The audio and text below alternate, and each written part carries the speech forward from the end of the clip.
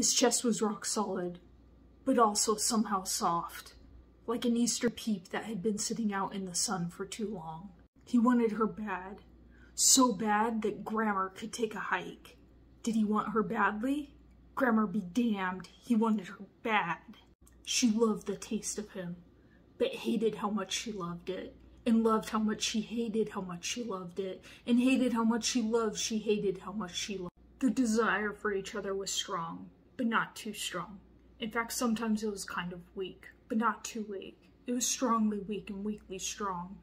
Their love for each other long outlasted the pleasure of desire met, like Cheetos dust on fingers that mars everything it touches, and everyone looks at it and says, "Ew, gross, what have you been doing?" Their coupling left them hungry. Hungry like someone who was thirsty. Thirsty for a beverage, but not too thirsty. Just thirsty enough to let them know that they had been coupling. Their desire for each other was sharp, like a knife stabbing into their stomach and penetrating through their gallbladder, which probably isn't located in the stomach. They wanted each other.